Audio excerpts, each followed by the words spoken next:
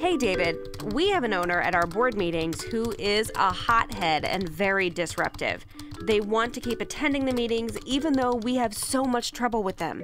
Can they do that? Association meetings. Everything you need to know about dealing with owners who may be problematic.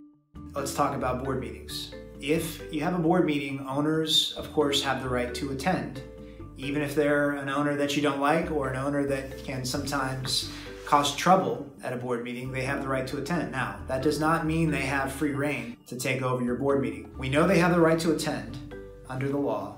What else do we know? You have an agenda, and those owners have the right to comment on agenda items, but agenda items only. If you have a general agenda item, then of course, owners do have the right to speak. So you might ask the question, what are some best practices when you have an owner who is trying to take over a board meeting? I've had a lot of situations where there have been owners who are extremely disruptive, even to the point where they are threatening board members.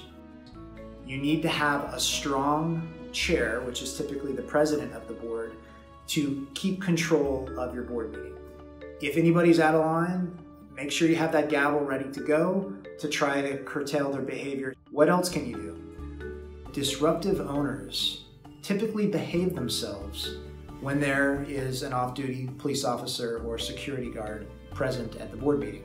Now, I know it may sound a little bit ridiculous to have a security guard attend your board meeting, but if you have a truly disruptive owner, you might need to do it. Call your local police department. Sometimes you can get an off-duty police officer to attend.